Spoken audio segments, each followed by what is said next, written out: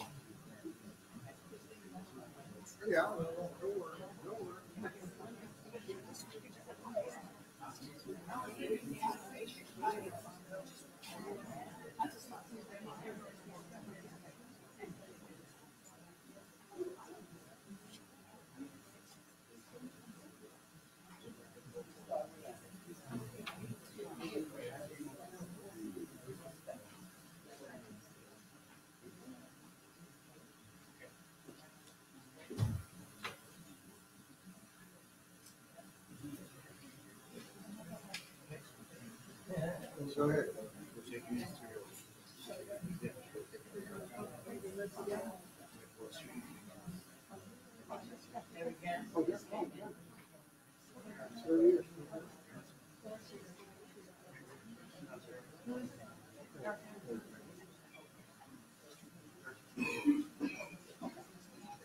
Here comes last candidate.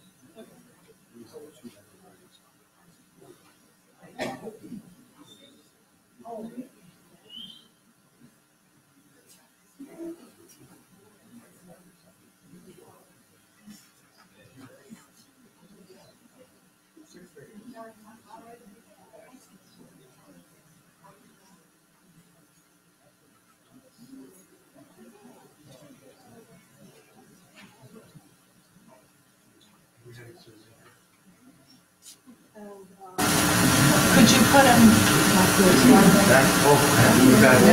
Careful moving back in.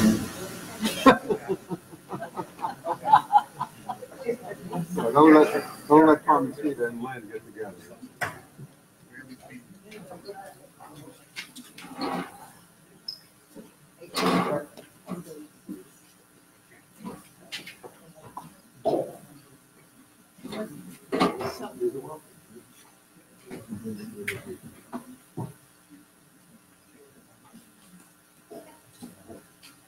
It never worked the way you wanted it to. Good evening. I'm Tony Contreras. I'm the president of the Plainfield League of Women Voters. I'd like to welcome you again to the 2019 Board of Education Forum.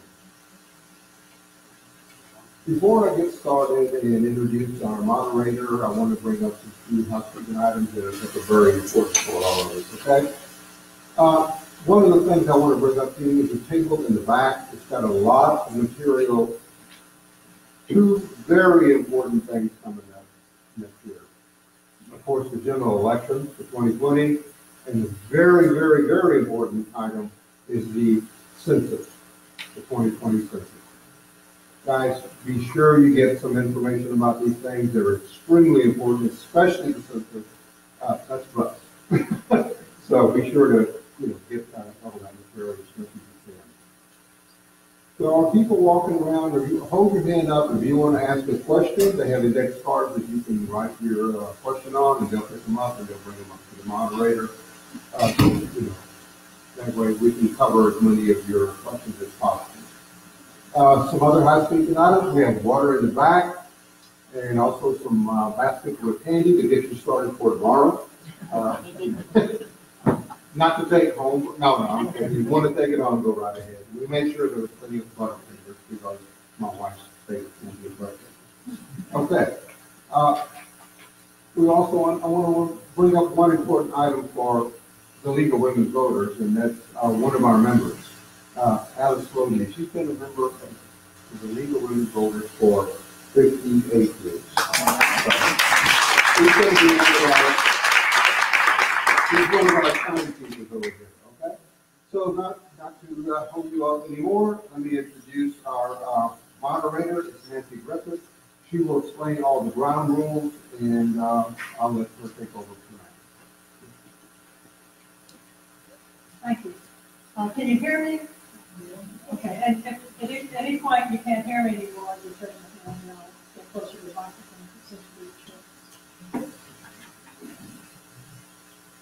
Okay, so now I'm going to tell you about the floor rules. This forum is devoted to hearing the views only of candidates running for the Board of Education. To ensure that the meeting is as informative as possible, we ask that everyone abide by a few rules. Audience questions and candidates' remarks must follow the lead policy of being concerned with issues, not personalities. I won't allow any abusive, personalized, or irrelevant questions or remarks. So if you move along in the time allotted and hear equally from each candidate, we ask that you hold your applause until the end of the forum. And no questioners use cards. There are cards available to write questions on. And address only those issues that will come before the Board of Education. I'll try to avoid redundancy and also ensure a range of topics. Okay, now the format will be a 2-minute opening for each candidate, a 2-minute closing, 1 minute for answers to questions, and 30 minutes for rebuttals. So we'll go through all the answers in 30 seconds. Good. Oh, you can hear me. Okay, so 30 seconds. And the league has come up with 3 questions that I'm going to ask initially of all of the various candidates, and then we'll go to the audience questions. And we're going to start with Ms. Pyle and her. Hey. Hello and good evening, and it's on Facebook. Thank you. Ooh. Can you guys see?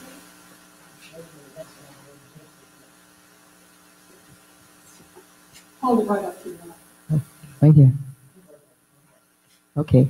Ready now? Okay.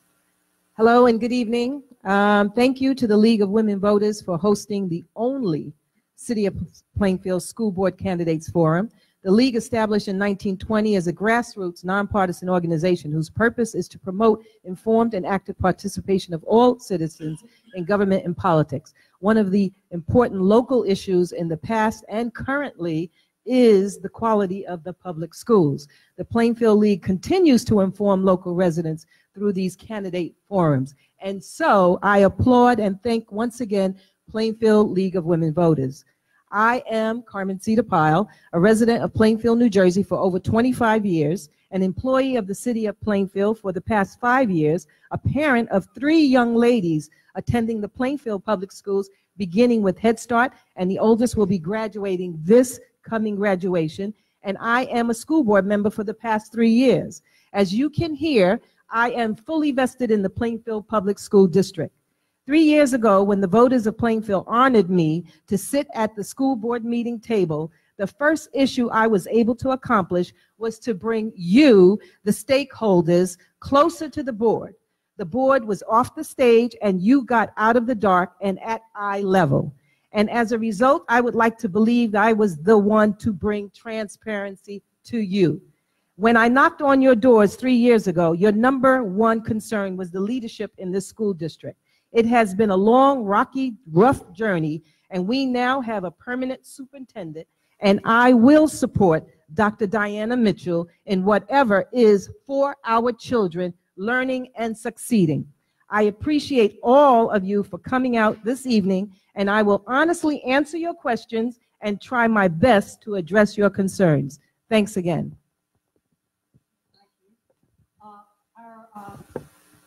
The order of the openings was chosen by drawing, and the order of closing will be in reverse. So Ms. Henry is next. Hello,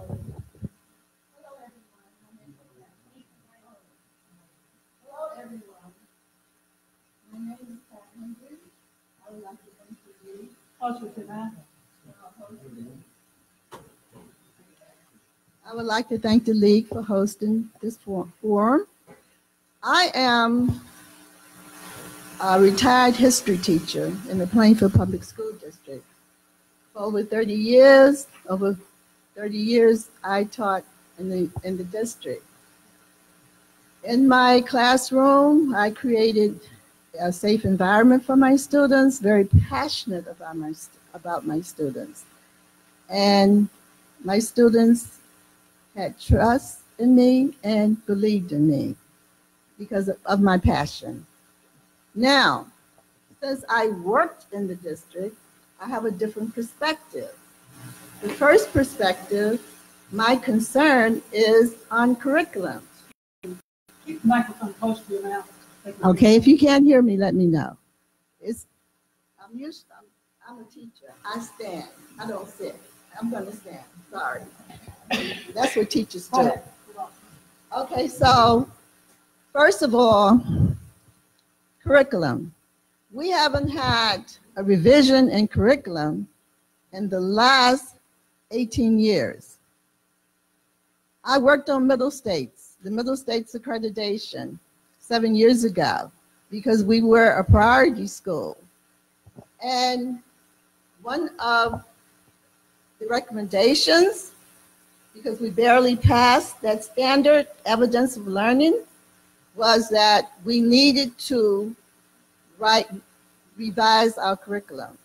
Social studies, since we didn't have a curriculum, you don't have the latest textbooks. Our textbooks are outdated. Some of our courses are offered with no curriculum. Thank you. Thank you. Okay, our next speaker will be Ms. Anderson-Person. Good evening. I would like to say thank you to the League of Women Voters for hosting this informative discussion. I am Lynn Anderson-Person, and I'm very excited to be running for the Board of Education. As a parent and a child who attends the Plainfield Public Schools, I, like you, feel that education is very important for both me and my husband. We live in Plainfield for over 23 years, and I have volunteered in many capacities locally. Through my involvement in our child's elementary and now secondary education, I've become very passionate about the quality of education that our children will receive. I've been part of the Board of Education for the past 3 years, taking an active role in trying to make sure our schools are being run well. The last 3 years, I have been on the Board of Ed in the curriculum and instructions, facilities, policy, legislative, and negotiating committees. I've also taken leadership roles as the Vice President and President of the Union County School Board Association, serving 21 cities of Union County. To be an effective board member requires collaboration, creative thinking to make sure our resources are invested, our classrooms and our tax dollars are used effectively and efficiently. The skills I possess are my abilities to listen, understand what the issues are, and develop a plan to solve challenges. As a licensed real estate professional for the state of New Jersey, representing individuals and families, I learn how to work with people from many different backgrounds and cultures. It requires that I look for common ground, pitch in and help others to meet their objectives and goals if necessary, listen and restate to make sure I understand, gaining clarity. I am excited to be here, and I look forward to hearing your great questions tonight, providing you with a clear understanding of my perspective and also of my colleagues in column 1, my running mates, Carmesita Pyle and Mac Rice. Thank you. Our next speaker will be Mr. Rice.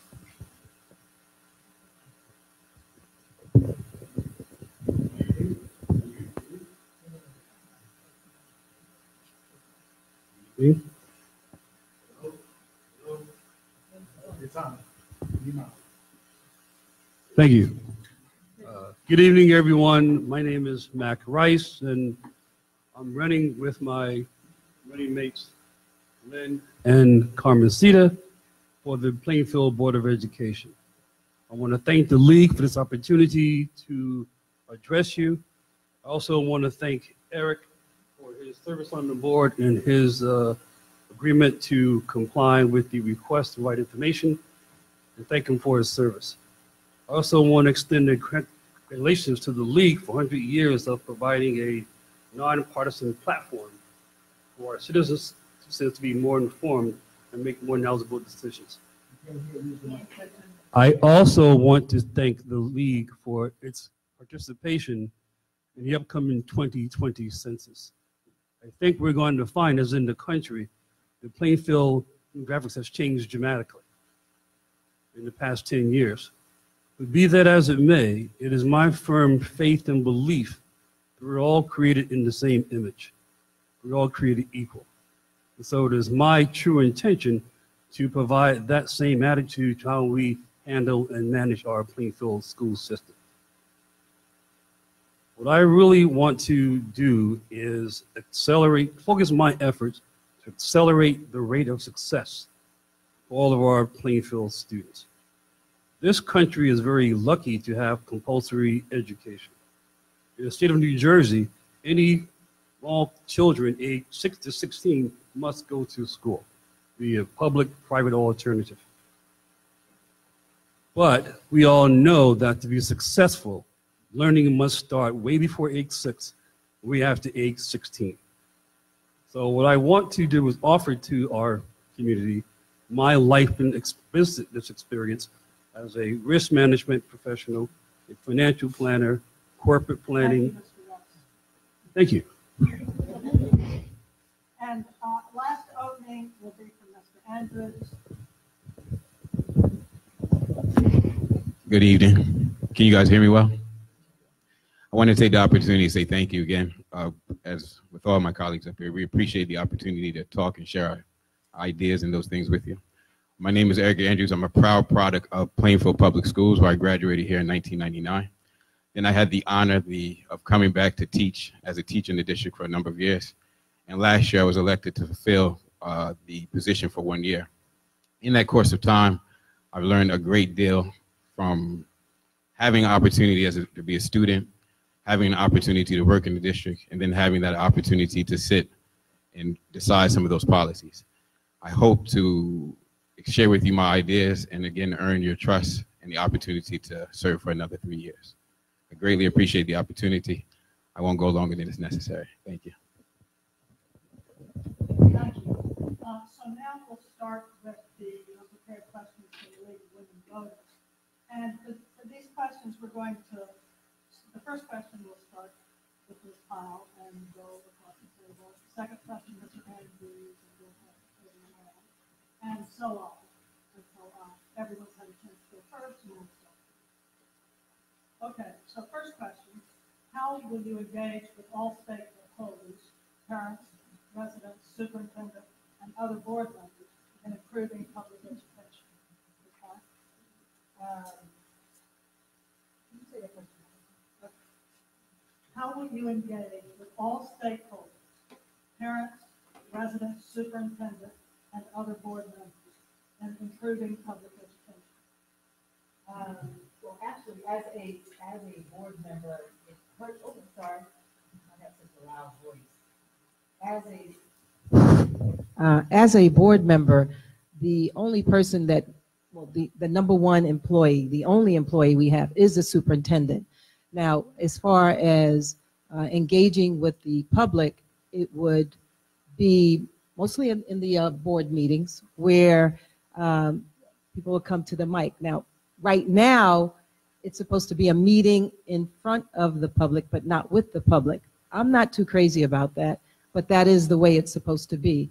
I would prefer to engage the public. Perhaps that's in a town hall type of situation, which we need more of now, especially now that we have a new superintendent.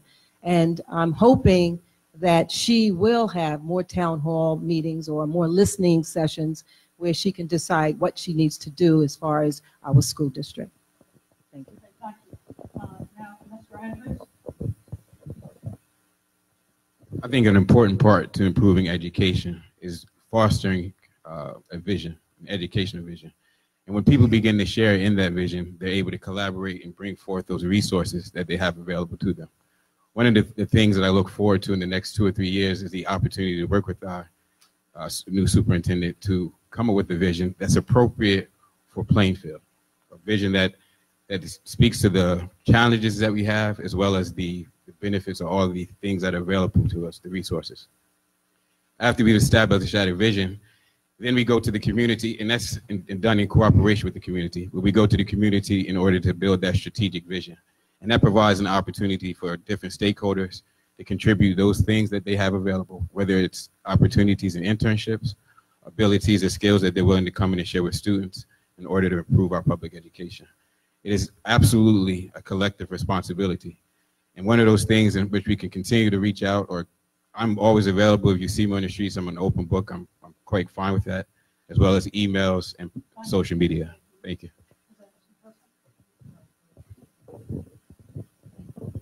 Hi. Hello. So in terms of how will I engage the parents and the community, one of the things that we need to do, and now that we have a permanent superintendent, is we need to start to begin to work on creating and implementing our strategic plan. The reason why we haven't done that as of yet is because we were waiting to hire that permanent superintendent. To do it before then would have been having to do double work. The purpose of the strategic plan is really to engage and talk to the entire community, because the strategic plan is not done by the superintendent. It is not done by the 9-member board. It is something that comes from the community back to us, where we go out to you and find out what the community wants, what the parents want, what the students want, what the teachers want, what the business leaders want. And then we come together and form a vision for how we would like to see our kids go through our public schools from pre-K to 12th grade. The strategic plan allows us to chart our course. And thank you. Just a fast minute. Can you hear me? Yes, I lost 20 seconds before, but I do want to stress that it's really about providing a smart and strong leadership with performance-driven objectives. So I understand there are certain restrictions on how we can engage with the public. But what I want to do is work with the respective authorities, the legal counsel, to tell me how we can do it, not tell me why we cannot. I don't enjoy having questions presented and no responses given. So it's really within the rules. How do we engage with the community, engage with the superintendent, engage with our parents to hear their input? Because we're your advocates. And if I get this position, I work for you. Ms. Henry?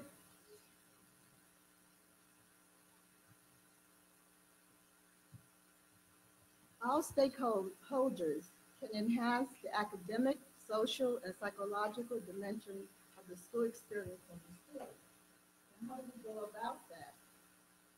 And going around the city, canvassing, I found that the average layperson doesn't even know the function of the board, doesn't even understand the dynamics of the board.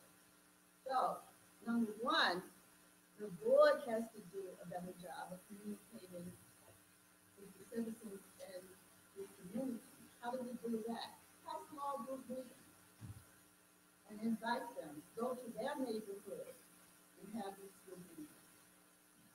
You can also have professional training for them. You have trainers to train them so they can understand the dynamics of education. Years ago, we had the parents, we had the school leadership council, where every school had a school leadership council. In this council, the majority of the membership, 60% of the membership consisted of parents, where the parents were actually told. Thank you, Ms. Indy. Keep an eye on the cards, yellow and red. Let me know how you're doing for time.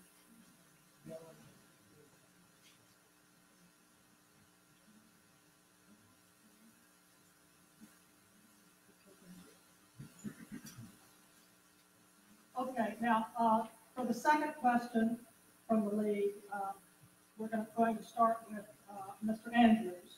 And the question is, how will you demand accountability by administrators and the board as a whole? I think in order to demand accountability, clear and consistent policies need to be in place. Beyond the policies, when you have procedures and routines, it makes it easy to hold people accountable because you know what is expected and then what needs to be done. Oftentimes when there's gray areas, allows for people to get away or to do things that are great in the gray area. And those are the things which make it difficult to hold people accountable for. When we make it clear what it is we expect, not from just our administrators, but what we expect from one another, it's then easy to say that you're in violation of this particular idea. And I think that begins with taking the pledge from ourselves as on the school board, and it goes to holding those policies, holding people accountable when they violate those policies. There have been occasions in the past, unfortunately, we haven't lived up to those.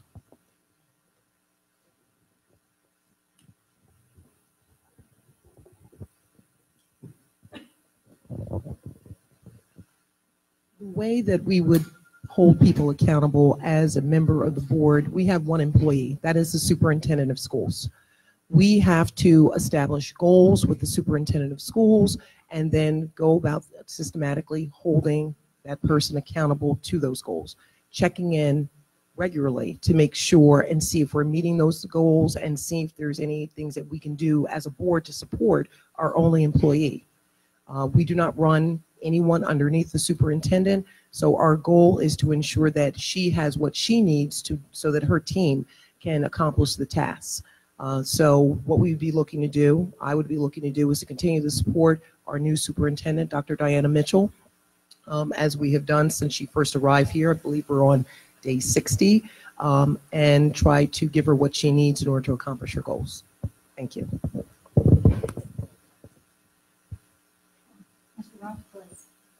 The board's role is one of oversight. And as has been mentioned, the board has one employee. So it is our job to establish guidelines and objectives for her to accomplish. We really have two responsibilities: is make sure we comply with policies and procedures. So when you establish goals, monitor those goals, and work with the superintendent and let her do her job to achieve those goals, that's how our accountability can be established.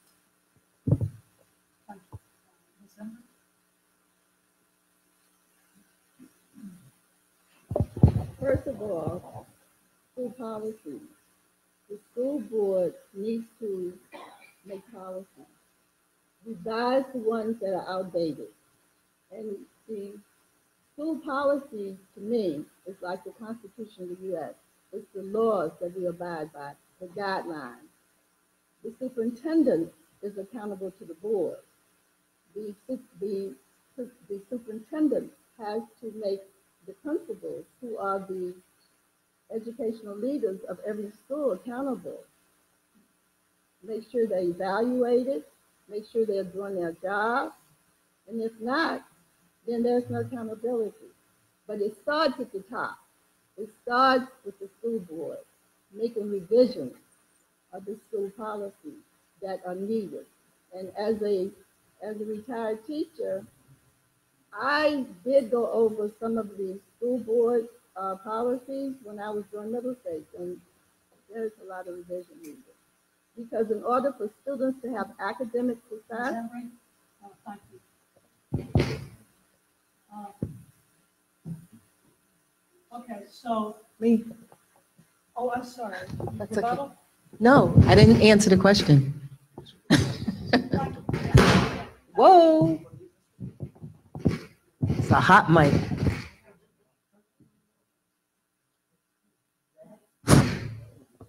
Okay. Can I start now? Yes, go ahead. Wow. Okay, so anyway, it seems like there's only one answer to that question, and it is that the superintendent is our only employee. So it's the superintendent that we hold accountable, and we set the strategic goals, as Ms. Anderson-Person said, and from there, she is to follow them, and then we hold her accountable. So it seems like a universal answer. Thank you. Okay. On the first question, I forgot to give you time for rebuttal.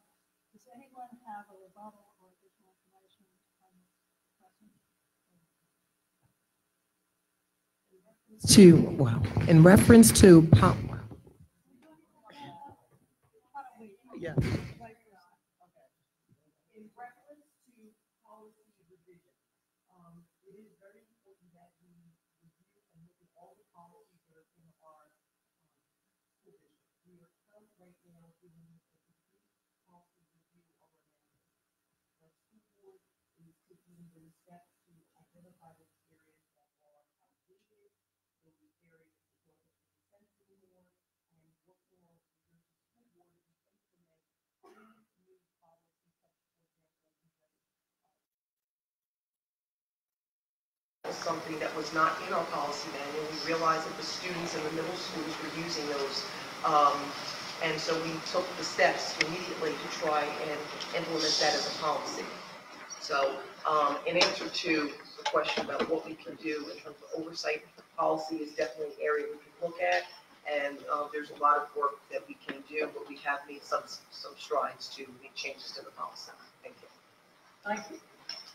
Anyone else have additional comments on this question? Okay, we're going to, I think, stop using the microphones here. Well, you can try, but I'll ask if you're having trouble hearing anyone, please raise your hand, and we'll try to do something about it or talk louder, whatever we can do. So now on this third question, we'll start with. On this third question, we'll start with Ms. Anderson-Person. And the question is, why do you think you'll succeed in making a positive difference in the lives of students where others have failed? I think that I'll be successful because what motivates me to do this work is my daughter. And I believe it starts with my passionate belief and faith that every single child that enters into one of our 14 school buildings is smart, highly intelligent, and capable. Their parents, their grandparents send them off to school each day with a clear understanding of that. I believe that all of our children can comprehend and master any high-level curriculum that we place before them. Our teaching and management staff is critical to the success of helping our children develop to their highest potential. I clearly understand that my role as a board member is to support the efforts of every single dedicated, highly motivated staff member that has the same mindset as relates to our children. Working with our fellow board members, I'll continue to push to raise the bar for our children and expect excellence. I've attended numerous trainings during my first term with New Jersey school boards and National School Board Association to develop as an effective board member.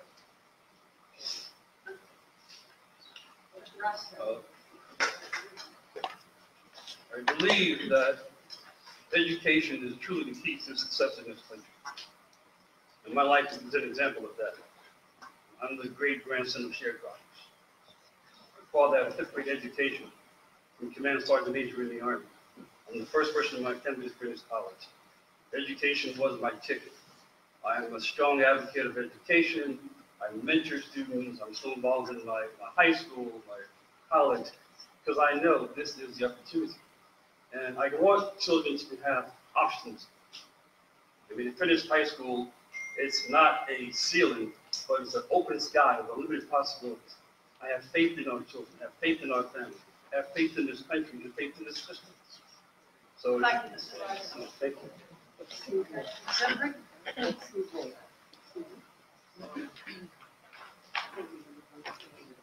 Sorry.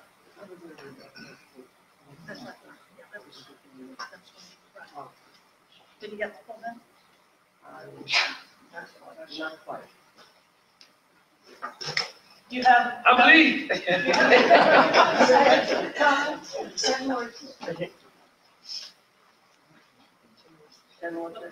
I still believe. Ms. Embry? Yeah, I've taught over 3 decades, over 35,000 students. I've made a positive difference in their lives. How do I know? Because in my classroom, like I said before, safe environment, I created and cultivated a climate in my classroom where the students felt valued and protected. I am very passionate about students. I'm very passionate about academic success. If I have had a student who was struggling, I made sure if I couldn't help that student, I made sure I got all the resources necessary to help that student to have academic success, because that is what education is about for students, being successful in school, achieving success, and that is what all students want to do. So my positive difference, passionate, cultivated a climate for them, work with them, go to their homes. I have been to so many homes in my 3 decades, over 3 decades, working with students in their home, doing whatever it takes, program, whatever is necessary. Thank you.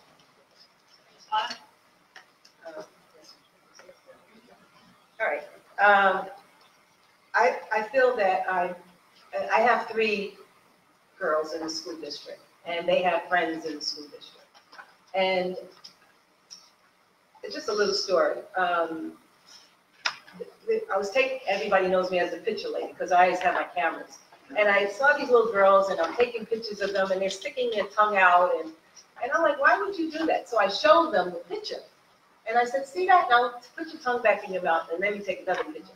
So I took another picture of them, and they saw the difference between sticking their tongue out and not sticking their tongue out. And I think right then, it may sound silly, but that little bit shows how I can do something, make them feel that this is the way it should be, not the way that you've been doing it all along. It kind of like gave them a positive look about what they look like. And with this tongue sticking out and when, doing what? Oh, I'm done. Okay. So my teaching experience has provided me with a wealth of information and insight into what takes place inside the classroom. I've also had the honor or the benefit of completing a master's program at Seton Hall. So I have a thoroughly intimate understanding of how policy at the district level affects students.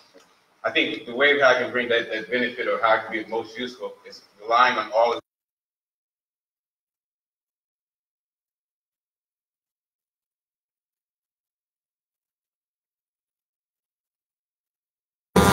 and bringing that information to bear, sharing it with my fellow colleagues, my board members, is I think how we improve the students or the lives of others affect.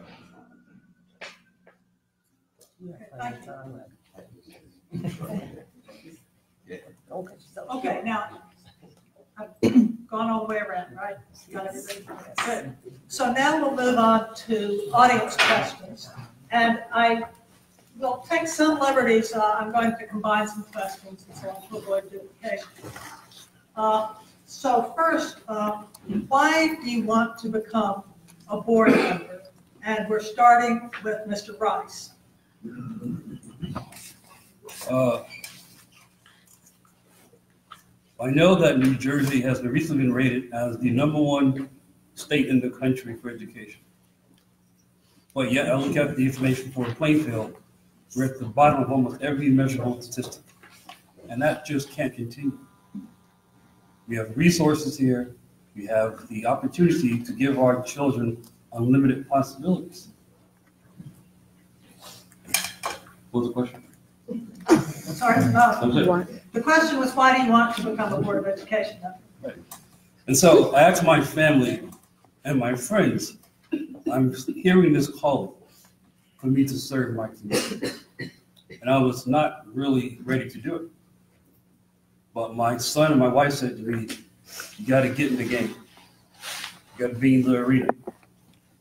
So I'm taking the leap to offer my God-given talents and experiences to share and help the district strive for academic excellence to give our children more opportunities. Thank you. Ms. Embry? The reason I would like to become a board member so that children can be first. There are so many programs out there to improve the quality of education for children. I know, number one, we need reading specialists back, we need math specialists back in the school district to help those kids, because an elementary teacher cannot teach reading, okay? You need a reading specialist. And like I said before, we need improved curriculum. We need to improve our curriculum. I want to also to bring vocational education back. When I first started in Plainfield High School, we had vocational education. In this country we live in now, the 21st century, you need more. You need more. You need skilled people. Right now, the people in my generation are retiring. There are not a lot of people to replace them. I just read an article. We need more skilled people. We need more plumbers, more electricians, more mechanics. Thank you. Ms. Pyle? The first time when I ran to be a school board member, I have 3 girls, as I said, in the school district, and I saw what was going on.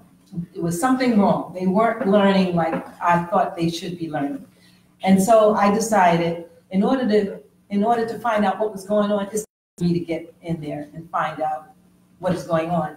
And so I did, and I was honored to win. And now that I'm on the board, I see all the crap, for lack of a better word, that goes on.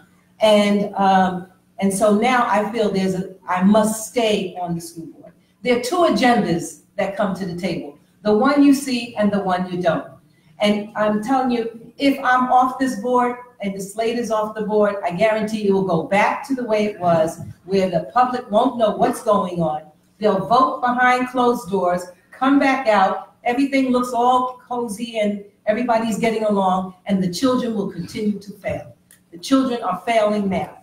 Thank you. Thank you. Mr. Andrews? It is a question I probably ask myself regularly. It is very challenging, and it's a thankless job. But over the course of the year, I realized that there's work that still needs to be done, and I'm committed to seeing that work through. We started off by selecting a superintendent, and I know that she needs our support in seeing the vision, or seeing our vision through as a district. It is inspiring, to say the least, when young students come up and say things to you, or they see the success that they have. And it's probably my passion for education, my dedication to the community that I've been born in, that inspires me to do something. And that's my main reason for running again. Thank you. Ms. Anderson first. Yes. The reason why I want to run again to be a school board member is really, again, centered around being a parent. You know, we're advocate for our children from the time that they're born until forever. And we're the ones that have to fight for them and to ensure that they have what they need. As a parent, I saw when I first started that there were things that were working really well with the Plainfield school system. We have some very dedicated teachers who show up every day, get in their cars, and want to do an excellent job. There's obstacles that are in their way that need to be moved. I saw that there was a disconnect between how the community was able to get in and actually see what was going on and what was actually being generated. So I also understand that this is something where the Plainfield School District, this can be fixed. People would like you to think that this is a very long, arduous, tough task. This is a very simple fix. Thank you. Would anybody like a 30-second rebuttal? Yes. Eric had said that this is a thankless job. I have to disagree with that. And when I'm in the streets or when I'm at an event or something of that sort, people come up and thank me for being on the board. So I must say that this is a thankful position to be on the board. And it's even more thankful when people appreciate that you're there for our children. Thank you. Mr. Rice? One of the most inspiring things happened to me as I'm doing my campaign, knock on doors. And people have said to me, God bless you for trying, sir. God bless you for doing this. Are you crazy? No, I'm not. I'm just dedicated. I believe in our children. Anyone else? Ms. Emprey? Education is a process. It's not simple. It's a process, and all the stakeholders have to be involved. The outcome is what we do for students. Students are the main focus. They are our products. They are the future citizens in this country, and they're not getting everything they should get in the school district. And I can say that because I was a teacher in the Plainfield Public School District, and I know I did not have the resources necessary. Academic success, academic achievement. I didn't have everything I needed. So it's not simple. It's very difficult for teachers, and everyone talks about teachers. Okay. Teachers are very important in the process. Let's go on. Just real quick. Yes. And by simple, I mean it starts with the fact that we all have to start with from the premise that all of the kids can learn. Once you understand that every single child can learn, we can move forward. And it's a team effort. So I think that we're going to be experiencing a paradigm shift here in this district, and it's going to require every single stakeholder. And again, it's something that can be done. It's how we start to talk about our city, how we start to envision what can be done, and not just dwell on what the negatives are. Okay, thank you. Let me just ask, be sure and keep an eye on the cards. The red one means you should stop. But you don't, and I'll say thank you when the red one comes up. You don't have to stop mid-sentence. You can finish your sentence. But not if it's a run-on sentence. Okay, now, I'm going to mush together 3 questions, so this is going to be a little bit complicated. But let's see. Ms. Henry, you'll be starting. You'll be first this time. One of the questions states that Plainfield High School is ranked number 341 in New Jersey and wants to know how we can change the rank. And how would you assess the current state of the school district, and given the district's budget, upwards of $200 million, what role do you see the board playing in increasing the quality of the education in town? Focusing more on students, giving students what they need. Plainfield High School is a priority school. 7 years ago, it came out of its priority status. Now it's back in. So what's up with that? Why is it back as a priority school? Because attendance, graduation rate, and academics. Why do we have that situation? So I feel that we can work together to move so that so that Plainfield would not be a priority school. We need academic success, and we keep talking about how do we achieve it. We have to give the students what's needed. We have to give the teachers so they can teach, so they can do the instruction, and the students can learn. And once the students learn, then we will be on our road to achieving academic success. Thank you. Ms. Pyle? You know, it's really sad that it's 341. I don't know if 341 out of how many, but 341 is pretty low, high on that list. But I will say this, that we had an interim superintendent. His name was Ron Belandi. He came in, pulled up the rug and found all the garbage underneath. And then he started cleaning up that garbage. And he started moving stuff around. Unfortunately, that pissed off a few people. So now he leaves. For whatever reason, he leaves. But when he was there, he stated, and that was kind of hard for him to state, but he stated that 70% of our children read below their grade level. He also stated that none of our high school students pass the algebra. So, and he's not here with us. You figure that one out. Thank you. Mr. Andrews? So I'm presently a little bit uncomfortable with how we talk about success, because students are more than an accumulation of GPAs or SAT scores. And unfortunately, that's mostly what the state looks at. But the reality is that in Plainfield, we have a changing demographic with students and individuals who come from diverse backgrounds. And so moving up that number from 341 to 1 is a great idea, but I'm more concerned with student outcomes.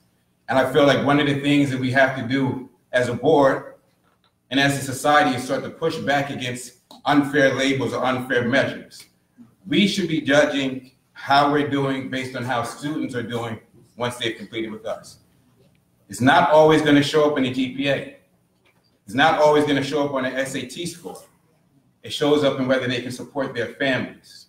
It shows up in whether they have the skills to access the different services and things that are available to them. That's the true mark of education, not GPAs, not SAT scores. Personal enrichment. Thank you. That's what I believe in. Can you read the question again? Yes. First, there was a statement, and one of the questions that Plainfield High School is ranked number 341. It says in the last 8 schools in New Jersey. Another question: how would you assess the current state of the schools? And given the size of the district's budget, upwards of $200 million, what role do you see the board playing in increasing the quality of education? Okay, thank you.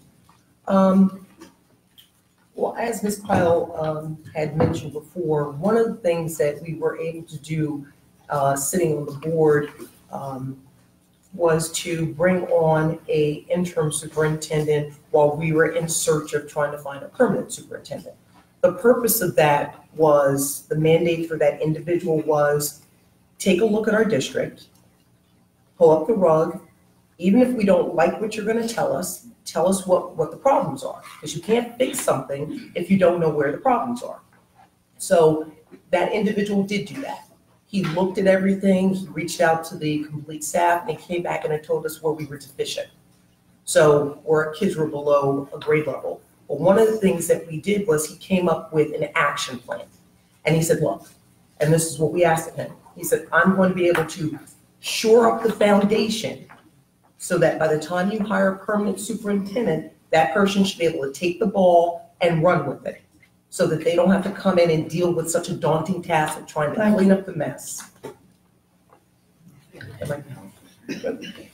Yeah, if you finish your sentence. Oh, yes, I'm done. Mr. Rice?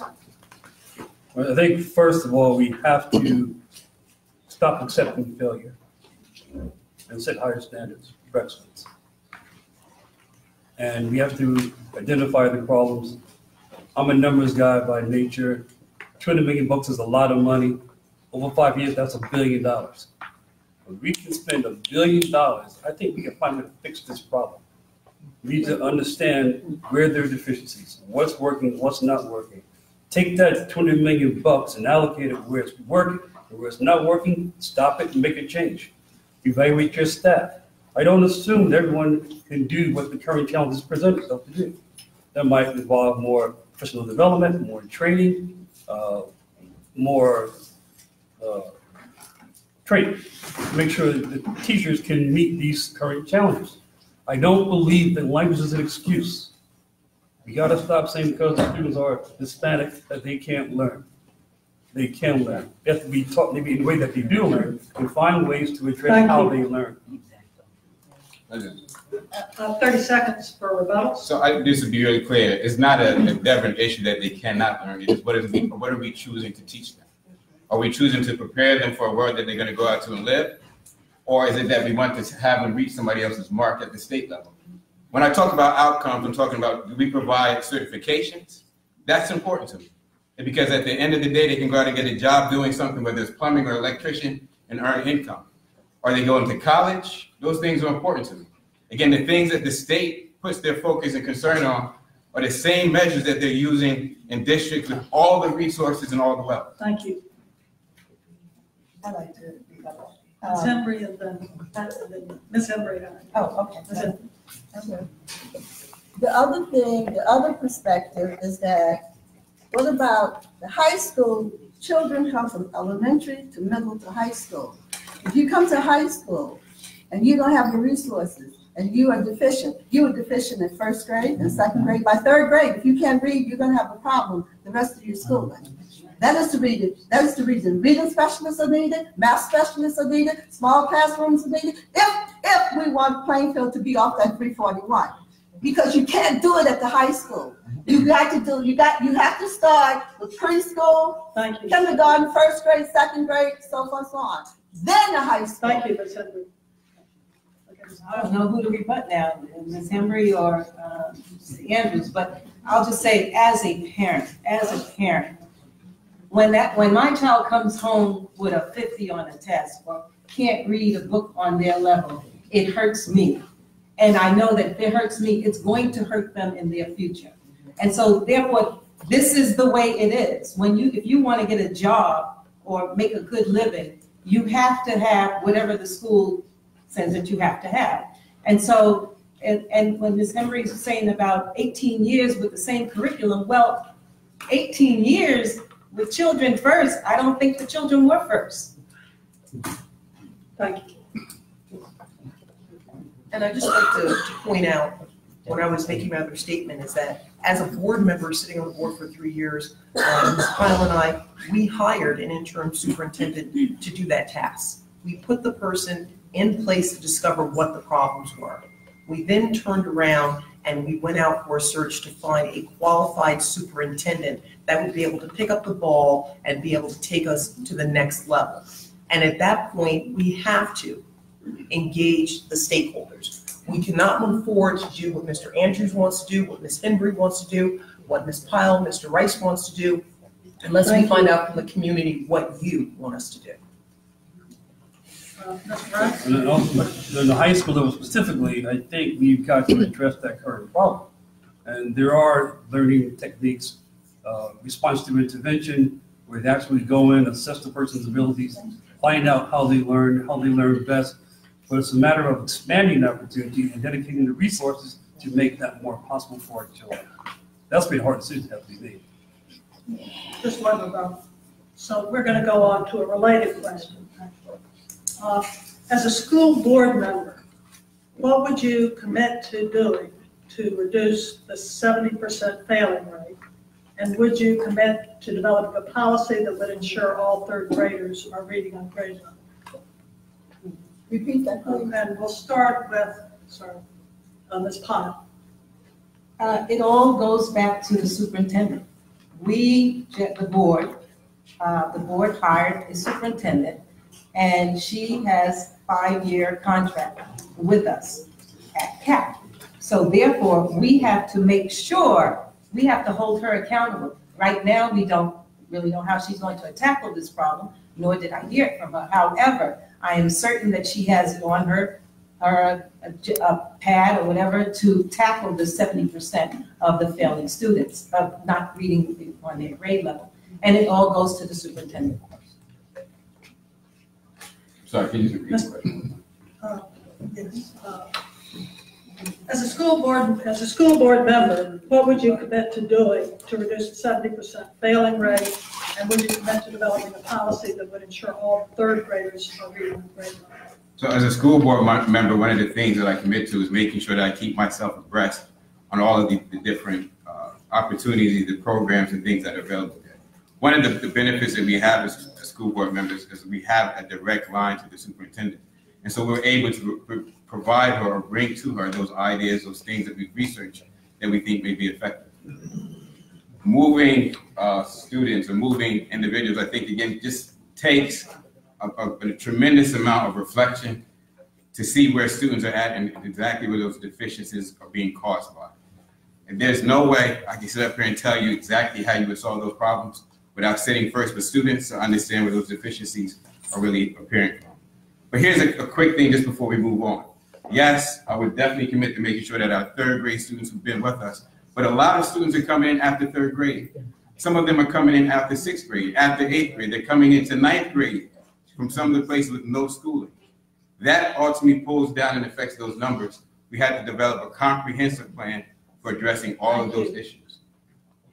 Ms. Anderson first? Can you read the question again, please? Yes. Okay.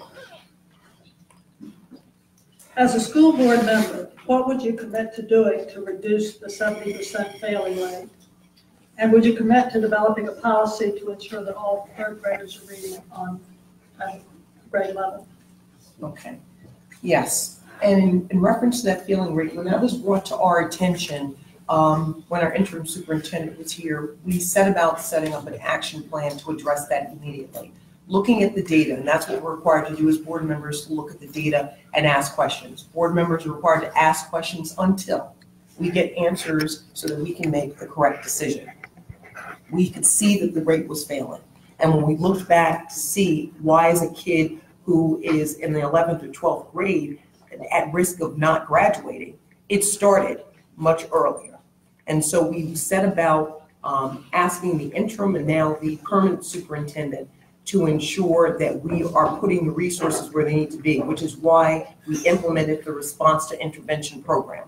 When that was done last year, we tested every single kid in September, and the program was evaluated again, and we saw that there was a tremendous jump in those scores, 30, 40, 50%, by putting retired teachers that were hand-selected in those classrooms to help those kids.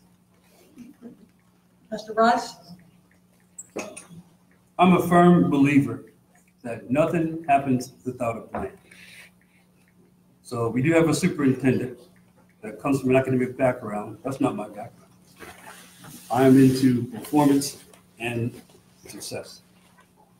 So we have to give her goals that we agree upon, that are reasonable, that are achievable, and give her the resources to make that happen. I don't believe in goals of 1% increase. We have a big hole to get out of. It's going to require an accelerated effort to increase the growth in those areas. So you've got to give that person the resources to make that happen. But also realizing this is not just a third grade problem, because third grade leads to other problems down the road. Early childhood development has to be part of our thinking, and that there's a seamless transition from early childhood and then they come into our schools to make them continue to progress on that path. Thank you. Okay, so 30 seconds for rebuttals. I just want to say that the superintendent, Dr. Diana Mitchell, is there, and she is working hard to address the issues that are there. It hasn't started yet, but she does get my full support, for sure. And because if she fails, my kids fail. And if my kids fail, all the students in the Plainfield School District fail. So I do believe it. Thank you. Thank you. So I guess with my time is that I've understood tests to be a little bit differently. Often when we look at them, we see it as just a failure, but I quite see it as something different. Your children didn't all learn to walk at the same age. They didn't all learn to talk at the same age. what's the chances that they're all going to read at the same pace, that everybody's going to be at the same level at the end of the year?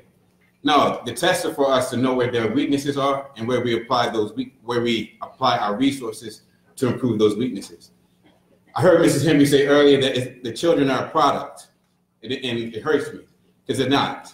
They're individuals, and so they require a bespoke education when that's particular to them. And the testing should be used to help figure out how we provide that to them. Go ahead. When we look at something as large as a 70% failing rate, it has to come down to whether or not the students are actually comprehending what they're being taught. And if they're not comprehending, this is showing us that we have to look at a different way of instruction. We have to be open enough. We have to be honest enough to say that if one thing is not working, then we have to be open enough to try something else that is working. And that comes from predominantly talking to the teachers, the people on the ground in front of the students every day. Anyone else? Mr. Rice? I also think it would make sense for us to work with and talk more with our teachers union, because they are the representative of that workforce. So I can't figure this out on my own. I need people that are doing the job now to tell us what they see, what they need, how to give them the resources that they need to be successful. Ms. Henry? Another perspective would be more professional training for teachers. And I think someone said that students learn differently. RTI, first of all, response to intervention is only for elementary with the 3 different tiers. But what happens after elementary? 3rd graders will struggle if they can't read by 3rd grade. All the statistics say that. By 3rd grade, you need to know how to read. So what happens to those children right now who are in middle school and high school that are not reading? We need to go back to basic skills. I think just one rebuttal. And this is another area. Just one rebuttal. This is a general question. You may get in additional information on this one. What is your vision, your 3 top priorities on how to improve the system? And Ms. Pyle, did I start with you last? Yes. Okay, so Mr. Andrews. My 3 top pieces for improvement, I would say one of the things that's been said a number of times, I believe wholeheartedly we need vocational training. We need opportunities that allow students to work with their hands, to try things outside of a traditional type of classroom setting. We know that that's what's the change that's occurring. Right? There are blended learning programs and things that they're using at college and other different places that would help to introduce our students to those things. Second, I believe wholeheartedly, like Mrs. Henry said, that we need improvement in professional development. What I've often found, professional development is most helpful when it's consistent across the school year. With the help of a superintendent and communication with teachers, we can develop a plan that works. Thank you. Ms. Anderson?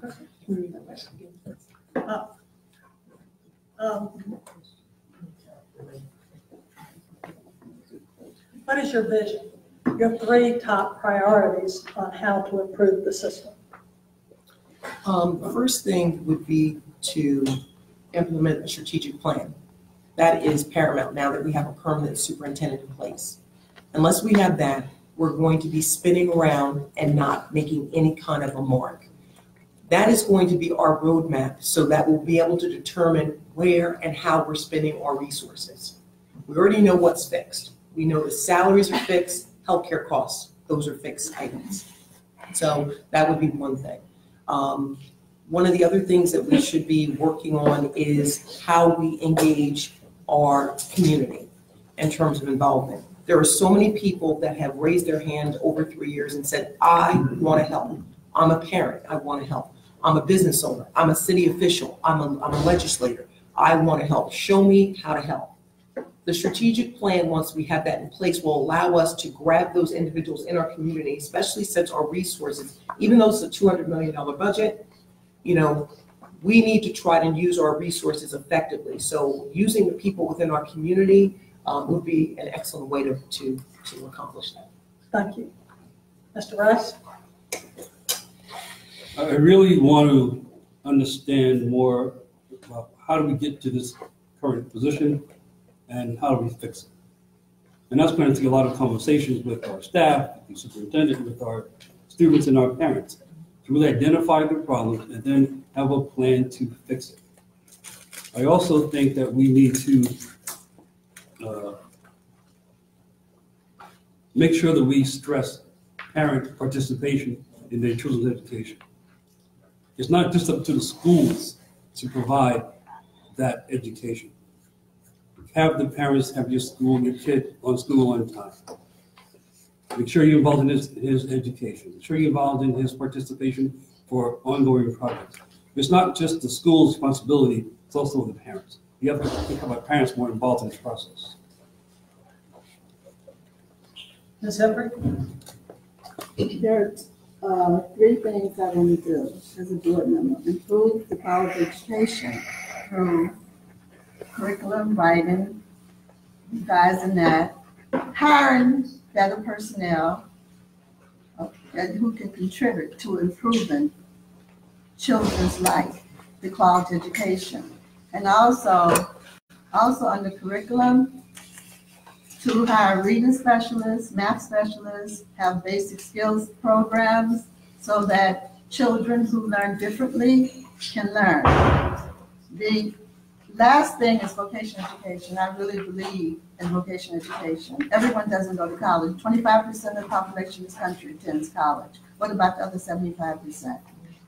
You need people today in this 21st century we live in need skills, and vocational education is the way to go. Quality of education, improve it.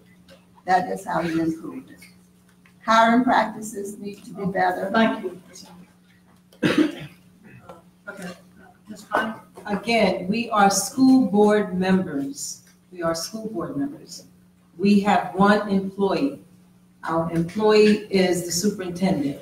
We do policy, governance, and the budget. That's what we do. So the thing is, we would have a strategic plan, we'd hand it over to the superintendent, and then we would hold her accountable. We would give her whatever she needs that will enable her to follow that strategic plan.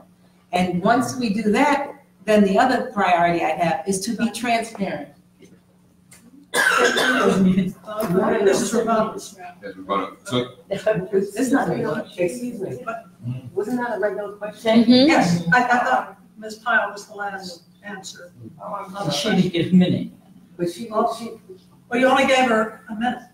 we didn't even give her a minute. You only gave her 30 seconds. We gave her like 30 seconds. Oh, well, go ahead.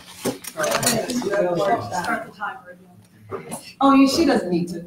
But just to say that, you know, it's we do not go and do things. We do not hire. We do not hire employees. We do not hire companies to come in and teach. That is what the superintendent does. We set the strategic plan, we hand it over to her, and then we say, what do you need to get this done? And then we help her get that done. We work closely with the superintendent, and then we evaluate her and make sure she's done what she's supposed to do. So now we have votes. Right. so there were three parts of that vision. I listed two. Probably, I think a third important thing that would be tremendous help to us is creating a parent institute. Some parents, they know what to do, right? They know the right words to say, they know the right things to say, how to support the students. Others are struggling, they're having challenges. We're living in a new day and age, and providing that helps to build the support that's needed at home. It creates what I think is important. You need the community and the social organizations that are out there. We need the schools, and we need parents. And it's a new challenge, a new day. It would be helpful for us to provide it. Ms. Anderson, Yes, we do offer support to our parents, and we could expand that in terms of we have Saturday Academy programs, and we have things after school that parents can participate in. But I agree that we can expand that out to try and make sure that we're reaching everyone. But one of the other areas I think in terms of the vision, if we really want to make an impact, is that we must be honest in terms of what happens inside the district and start breaking down some of those walls that exist, those silent walls between labor and management, where people have to feel that their opinions are received and open. Oh, sorry. Mr. Rice? I'd also like to have a vision for having the curriculum expanded in 2 areas. In this global innovation digital economy, our children need to be computer literate. And also I want to see us stress financial literacy as well, particularly in our high school curriculum. Thank you. Ms. Humphrey? Although, as a board member, you can recommend to the superintendent, we have a different superintendent every time the weather changes. So now we do have a superintendent for the next, I don't know how many years. So when we want to improve education, if my perspective is vocational education, whatever, I'll work with the superintendent because I know what the board does is a policy, but you also can recommend programs. And so the superintendent can get that started, even if she has to get consultants or whatever.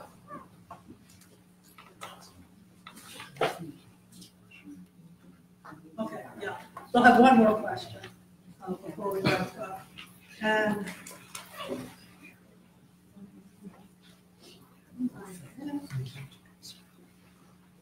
this is a question. For all of you, can you name a current board member who you think has done a good job and why? And we'll start with Ms. Anderson first. I would not ask that question. The question is, can you name a current board member who you think has done a good job? Not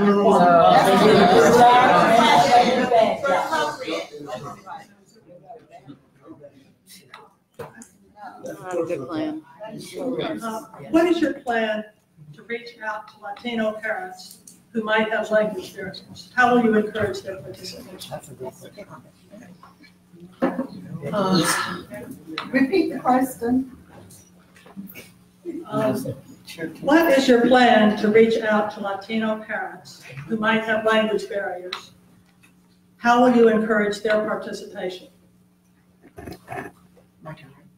You start, yes. So in our community, we have a diverse amount of parents from the Latino population, Haitian population.